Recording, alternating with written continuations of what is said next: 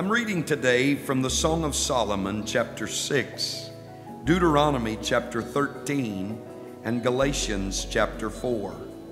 Song of Solomon, chapter 6. Whither is thy beloved gone, O thou fairest among women? Whither is thy beloved turned aside, that we may seek him with thee? My beloved is gone down into his garden, to the beds of spices, to feed in the gardens, and to gather lilies. I am my beloved's, and my beloved is mine. He feedeth among the lilies. Thou art beautiful, O my love, as Tirzah, comely as Jerusalem, terrible as an army with banners. Turn away thine eyes from me, for they have overcome me. Thy hair is as a flock of goats that appear from Gilead. Thy teeth are as a flock of sheep which go up from the washing, whereof every one beareth twins, and there is not one barren among them.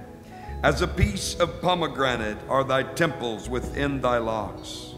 There are 80 queens, and 80 concubines, and virgins without number.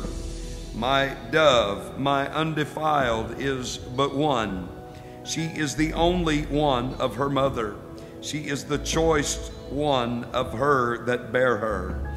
The daughters saw her and blessed her, yea, the queens and the concubines, and they praised her. Who is she that looketh forth as the morning, fair as the moon, clear as the sun, and terrible as an army with banners? I went down into the garden of nuts to see the fruits of the valley, and to see whether the vine flourished and the pomegranates budded. Or ever I was aware, my soul made me like the chariots of Amminadab. Return, return, O Shulamite, return, return, that we may look upon thee. What will ye see in the Shulamite? As it were the company of two armies.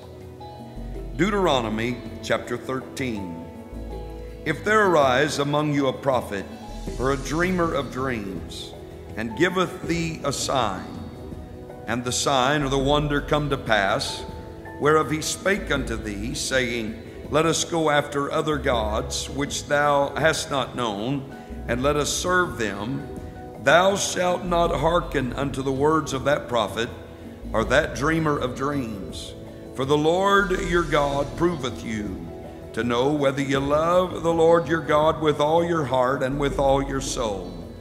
Ye shall walk after the Lord your God, and fear him, and keep his commandments, and obey his voice, and ye shall serve him and cleave unto him. And that prophet or that dreamer of dreams shall be put to death, because he hath spoken to turn you away from the Lord your God, which brought you out of the land of Egypt, and redeemed you out of the house of bondage, to thrust thee out of the way which the Lord thy God commanded thee to walk in. So shalt thou put the evil away from the midst of thee. If thy brother, the son of thy mother, or thy son or thy daughter, or the wife of thy bosom, or thy friend, which is as thine own soul, entice thee secretly, saying, Let us go and serve other gods, which thou hast not known, thou nor thy fathers, namely of the gods of the people which are round about you, nigh unto thee, or far off from thee, from the one end of the earth even unto the other end of the earth.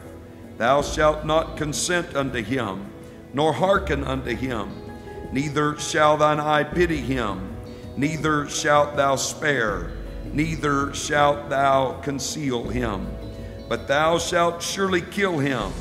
Thine hand shall be first upon him to put him to death, and afterwards the hand of all the people. And thou shalt stone him with stones that he die, because he hath sought to thrust thee away from the Lord thy God, which brought thee out of the land of Egypt from the house of bondage. And all Israel shall hear and fear, and shall do no more any such wickedness as this is among you. If thou shalt hear say in one of thy cities, which the Lord thy God hath given thee to dwell there, saying, certain men, the children of Belial, are gone out from among you, and have withdrawn the inhabitants of their city, saying, let us go and serve other gods, which ye have not known. Then shalt thou inquire, and make search, and ask diligently. And behold, if it be truth, and the thing certain, that such abomination is wrought among you, thou shalt surely smite the inhabitants of that city with the edge of the sword, destroying it utterly, and all that is therein, and the cattle thereof with the edge of the sword. And thou shalt gather all the spoil of it into the midst of the street thereof, and shalt burn with fire the city, and all the spoil thereof every whit, for the Lord thy God, and it shall be an heap forever. It shall not be built again. And there shall cleave naught of the cursed thing to thine hand, that the Lord may turn from the fierceness of his anger, and show thee mercy, and have compassion upon thee, and multiply thee, as he hath sworn unto thy fathers.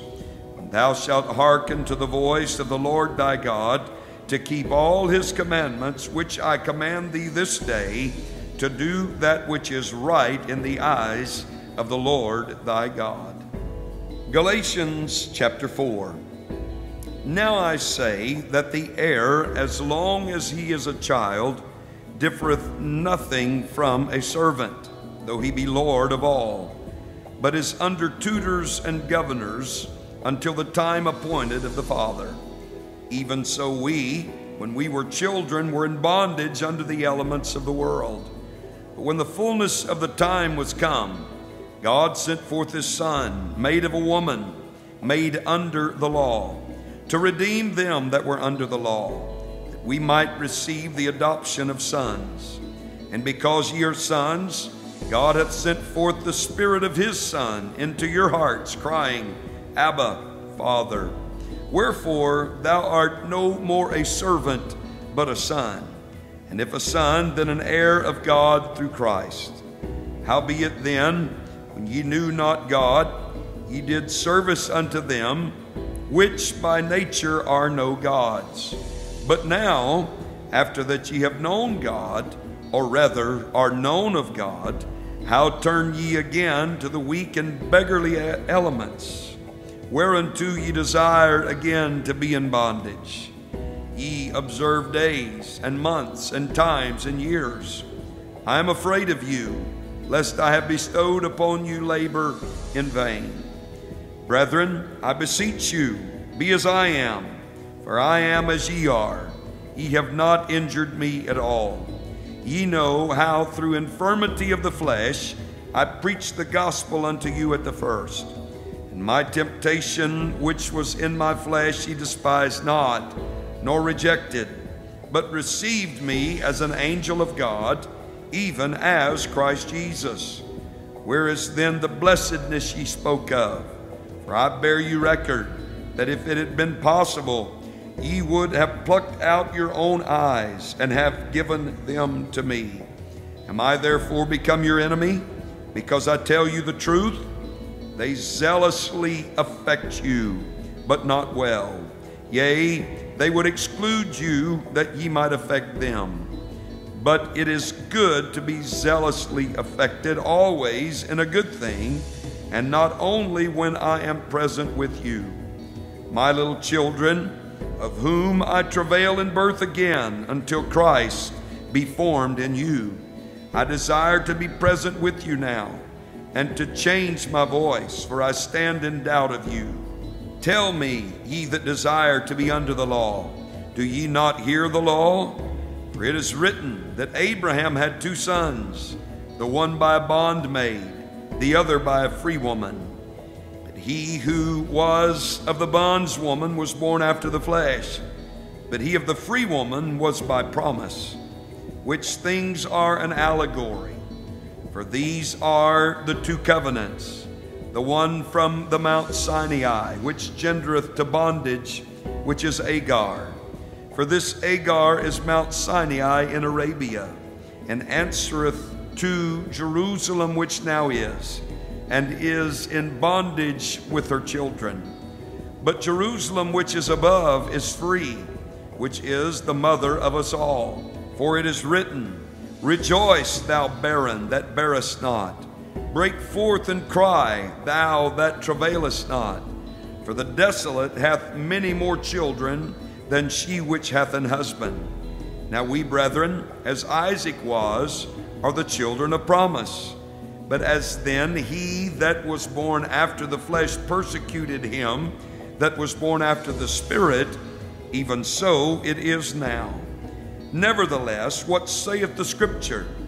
Cast out the bondwoman and her son, for the son of the bondwoman shall not be heir with the son of the free woman. So then, brethren, we are not children of the bondwoman, but of the free.